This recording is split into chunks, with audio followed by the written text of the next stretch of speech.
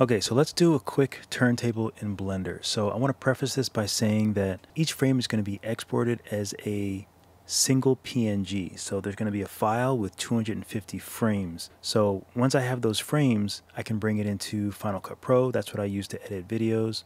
Any sort of video editing software, add all those frames, merge them all together, and then speed it up. I usually speed it up by like 6,000%. I'll show you how I do it in Final Cut Pro as well. So the first question is, what size do I want to do this? So right now, if we go to this little printer here, this is the resolution, and it's pretty big, so it'd be good for 4K. It's just going to take a long time, unfortunately. So I think I'm just going to set it to vertical HD. So this is 1080 by 1920. I think that's better, and it'll be faster. First, let's zoom in. So I'm going to go to my camera and zoom in a little bit, like so. And I'm going to move my camera over a pinch just so the character is in the middle. So I'm going to hit 1 on this screen. Okay, we'll go to our little character here, and he's directly in the middle. And what I mean by that is, you can see the gizmo is right here. So this is like the middle of, see the green line and the red line? The character is directly in the middle, which is perfect. So when I go Shift A and I add an empty, I'm going to add a cube. And I'm going to move the cube up. Okay, so all I did was add this empty, which is just a cube. It's not really a shape, it's just like the outline of a shape. Okay, I'll hit 1 again. So you can scale this so that it fits your character, although it doesn't really make that much of a difference. So I'll scale it, I'll make it a little bit bigger, and then I'll turn to the side and just squeeze it in so it's the size of the character or so. Perfect. So here's the empty. This is where it showed up. So I'm just going to label this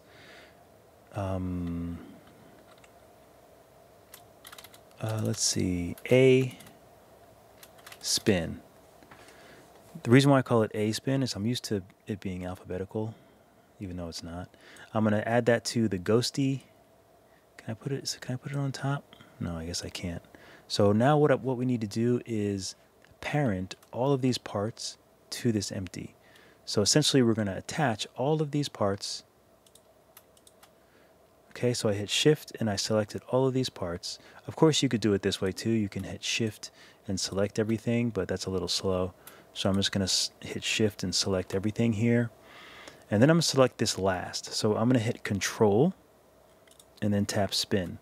So you can see all of these are kind of a dark orange, and this is a light orange because that's the last thing that we selected. Same thing with these lines around it. All these are dark orange. The last thing we selected is the empty, and that's a lighter orange. Control P, set to parent, keep transform, boom. So now everything is parented to this spin, so we can collapse that. So there we have our spin. So if you look underneath, this is the dope sheet, which is kind of similar to the timeline. I don't really use it. I prefer the timeline.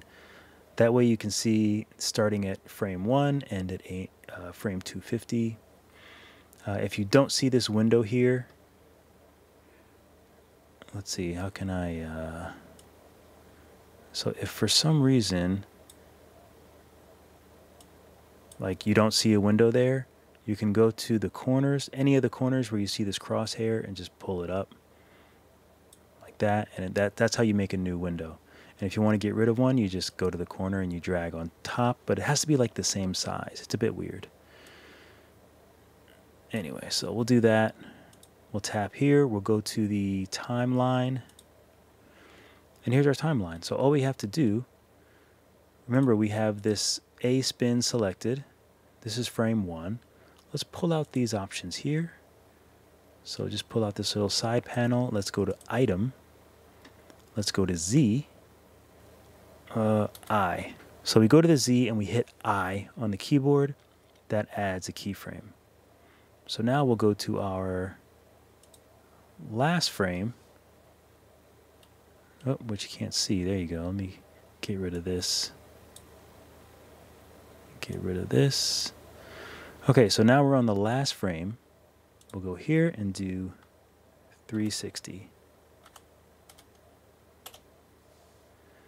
Okay, now it's orange, so make sure you hover over it and hit I. So it's yellow, and now we have 2 keyframes, and now he is spinning like he is supposed to be spinning. Perfect. Okay, so we go back to this little camera. Right now I have it at 350, which is fine. When I go to the little printer, 1080, yep. This I'm just going to put to 30, doesn't need to be 120. So that's fine. Scroll down, and this is the output. This is important, so I'm going to tap this folder. I'm going to go into wherever you want this to go. I usually do it in a folder called Animation Link.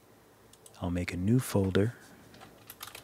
Ghosty, Turntable 1. Let's do 0. Because I made like 4 different versions of this, so this is going to be the first one. So we'll accept. So now that's where it's going to go. Everything looks good. All these are on, and they're supposed to be on. Perfect.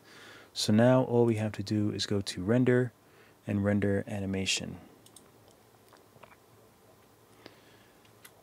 Okay, so now it's just going to render out each frame. And actually, I'm going to stop this.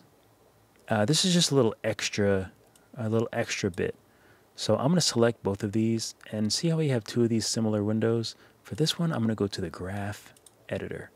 So I've selected both of these frames, and now I'm going to go to this part, which is the graph editor, view, frame selected.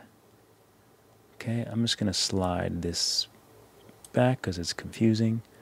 So now I've frame selected, so these are the 2 that I'm looking at now. These are the 2 frames. So this curve, starting out a little slow, steady, steady, steady, steady, steady, steady, slow here. So that's how the animation is going to move. So let's just play that. Steady, steady, steady, steady. And then slows to a stop. It's not bad. It's a little slow. Whoops. Control Z. I'm going to take this last one and bring it to maybe 160. And let's see.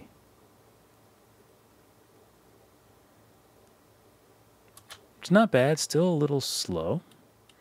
So now I'm going to go back to I'm going to select both of these, go back to the graph editor. If I pull this out, you can see what's happening with the arch. And if I go to the bottom, whoops, I don't know, it's always so hard just to get, there we go. You want to get those little so annoying. They make it very difficult to just select those little points. Oh, yeah. Maybe it's not possible. There we go. So all I'm trying to do is adjust this curve, and it does different things. So now let's look at it. It's good. It's just a little slow. So I'm going to move this down to 100. Okay. It's not bad. Let's go to 120.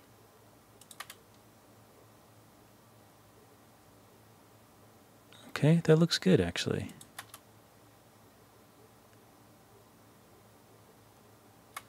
All right, that looks nice. So I'm going to change the end to 120. Beautiful. That looks great. So that's what I'm going to render. It just adds a little something, something. So let's render animation. And I didn't change the path, so it's just going to go right over those last animations, which is fine.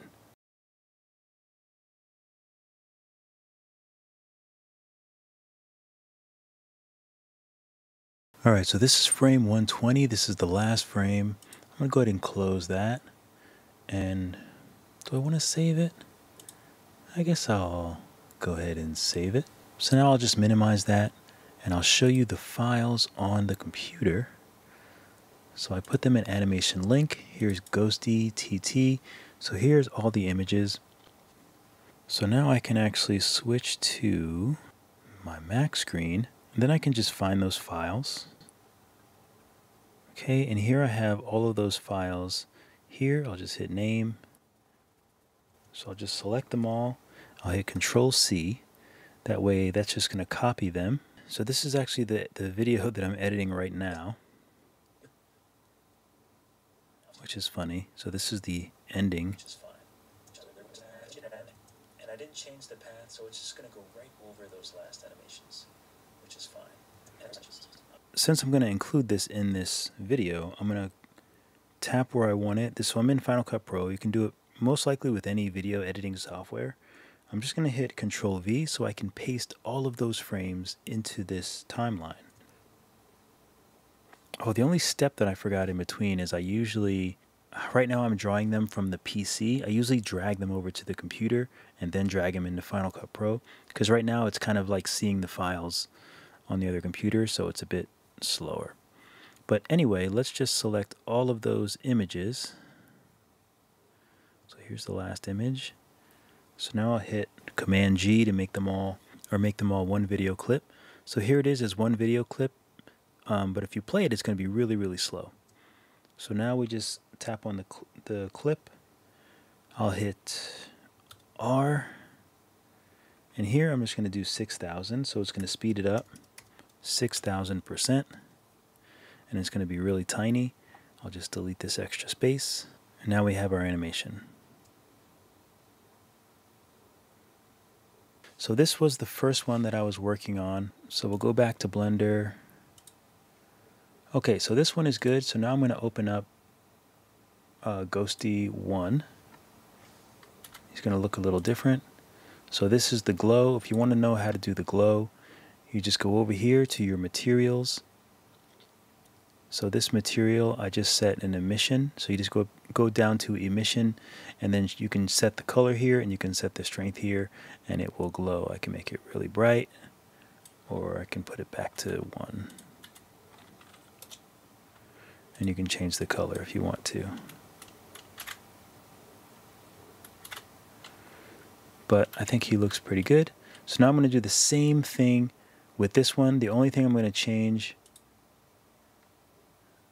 let's see, I'm going to change this to vertical HD. I'm going to change this to 30. And then I'll go down, and I need to set a new location, new folder, and this is going to be Ghosty 1 Dark. And that's it. I'm just going to repeat adding the empty and doing a turntable for this guy, and I have 3 other ones that I'm going to do, so I'll show you those at the end of this video as well. But that's about it. Thanks for checking me out. Let me know if this was helpful. Let me know if you ran into any issues. I'm happy to help. Keep drawing, keep sculpting. I'll see you all in the next video. Thank you guys so much for watching the video. Be sure to like and subscribe. And if you want to go more in depth, then definitely check out my Skillshare classes where I am a top teacher. I have about 50 classes, both Procreate and Nomad Sculpt. I also have a few classes on Udemy, so if you want to learn more, or you just like my style, you like the way I teach, you want to support me, those are some other places that you can do it. Thanks again, keep drawing, keep sculpting. I'll see you all in the next video.